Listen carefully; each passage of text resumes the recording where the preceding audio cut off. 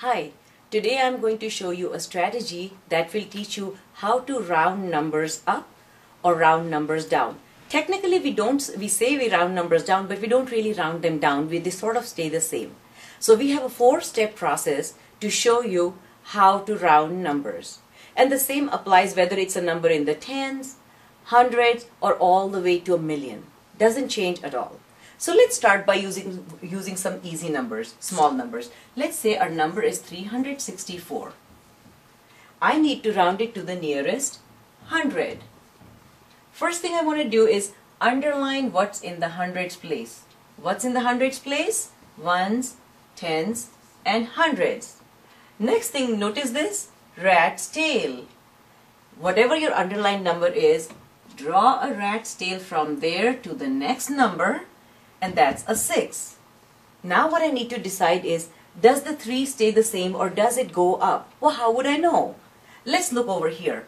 If the rat's tail goes to 0, 1, 2, 3, or 4, which is kind of like the smaller numbers, the underlying number stays the same. Okay, and they're kind of like the smaller numbers and they're in red. So that means stop, don't go up. But if the number is, the rat's tail goes to a 5, a 6, a 7, 8, or 9, then the underlying number goes up. So let's look for this number here. It's a 6. And I see a 6 right here. So which means my underlying number has to go up. So the 3 goes up and becomes a what? 3, 4. It becomes a 4. And all the numbers on this side turn to zeros. So my number is 400. It's kind of like saying, I have read a book with 364 pages, which is about 400. That's where it comes in handy, where you have to round numbers. That was rounding to a nearest 100. Let's round a number to the nearest 1000 now. Our number is 1518, and I'm going to round it to the nearest 1000. Okay? Let's see what's in the thousands place. Ones, tens, hundreds, and thousands. I underlined it. Now I need the rat's tail. My rat's tail goes to the 5.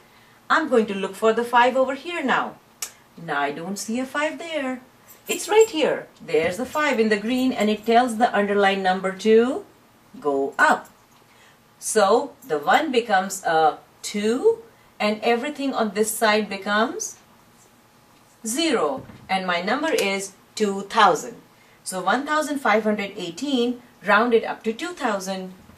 Let's try a bigger number still. Why? Because our strategy is going to be the same. It just won't change. So let's try this number now. 718,419, and I'm going to round this to the nearest 100,000. 100,000s place. Let's see. I need to underline that number. So let's see what's in the 100,000s place. Ones, tens, hundreds, 1,000, 10,000, 100,000. There we are.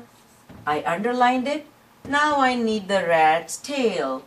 The rat's tail goes to the 1. Now I need to look, where does 1 belong? There it is, sitting right there in the red. And the red tells you to stop, don't go up. So it will stay, the 7 will stay the same, the underlying number will stay the same, and everything on that side turns to zeros. So let me turn them all to 0. And my number becomes 700,000. So let's say if your library had 718,419 books, and you wanted to tell a friend how many books there are, you might say, we have about 700,000 books. Okay? Now, up till now what we've done is, we have, see the last place value? We've rounded it up to there. It doesn't necessarily have to be that way. Now let's look for a number which is a bigger number, but we don't have to round it to the highest place value. That's one thing. And the other is, sometimes when there's a 9, it causes a little bit of a confusion, like what am I going to do with the 9? So let's look at this number. It's 8,971,416. Now even though it goes to the millions, I'm not going to round it to the millions. That's not how it always asks. They could ask you to round this number to the nearest hundreds, to the nearest 1,000, or to the millions, of course. So we're going to round it to the nearest 100,000. 100,000. That's just a shortened version of it. What's in the 100,000s place? Ones, tens, hundreds, thousand, 10,000, 100,000. It's right there. Need my rat's tail. Rat's tail goes to the 7 here. Now let's see, what does the 7 tell the 9 to do? When I look over here for a 7, it's right here in the green, in the bigger numbers. That means the 9, the underlying number, has to go up. Now think about it. If the 9 was to go up, what would it become? A 10. Could you possibly have a 10 and then an 8 and then everything else? No, that would be wrong. You never write 10, 2 digits in one place. So what are you going to do? When that happens, here's what you want to do. You want to look at the 9, the underlying number, and then the number bigger than this, the bigger place value, as a whole number. Think of it as 89. 89 is going to go up and become what? 90. Okay?